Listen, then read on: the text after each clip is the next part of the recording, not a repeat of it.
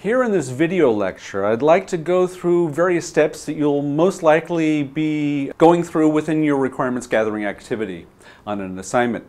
Here I'm making two assumptions. Assumption number one, you have finished your elicitation.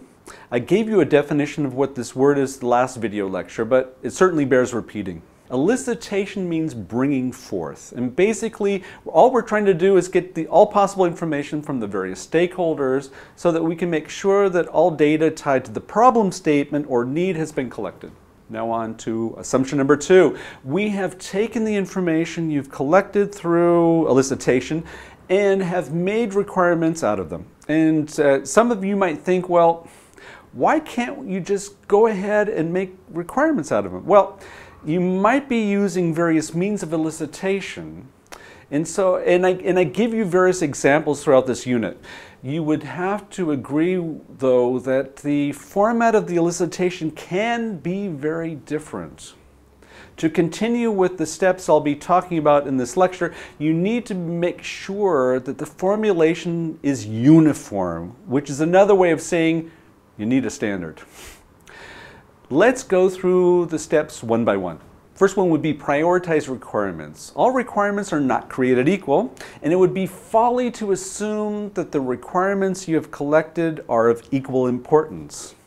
That would be the same as saying that stakeholders are all alike. Some stakeholders are more important than others, and some are more knowledgeable than others. These elements will be reflected in the requirements priority. There is no standard format, but best practice tells us to include two elements. The first one is actual priority. The actual format is up to you, and very possibly your organization has some standards that should be deployed. Did I hear anyone use the word organizational process assets right now? Just checking. I think we're making progress. Second element you might want to consider is adding a weight to these requirements as well. Of course, it all depends on what your assignment is, but anything you can create in advance to help smooth the process downstream, for example, if you have people who have to take these requirements and need to develop something, well then the better off you are. Organize requirements. This action includes categorization into functionality, an order based on a scenario, or any other logical order. This one's up to you. Verify requirements. We need to make sure we understand the requirements correctly, so we ensure that the various stakeholders confirm the stated requirements. Validate requirements.